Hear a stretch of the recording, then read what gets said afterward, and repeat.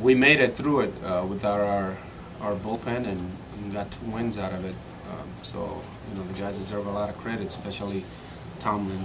He was fantastic. He went as far as he could go, and if it wasn't for the rain, he probably would have been even better.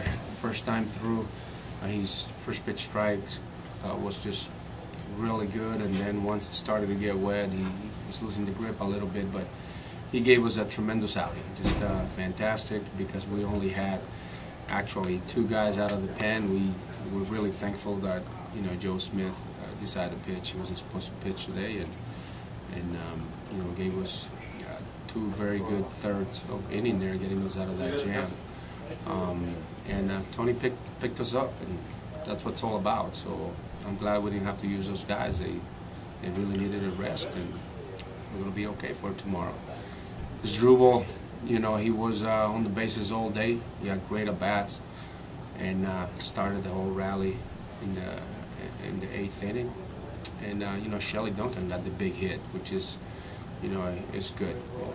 We're getting just about everybody to contribute, and Shelly needed that, and we needed it too. How important was that walk from Morrison too to kind of get to the top of the order and set up that first push for you guys? Very important. That's why we're stressing so much the quality of bats, regardless of how many outs, because you roll the lineup over and give everybody else an opportunity to probably come up and on better situations. So just about every at bat was important there.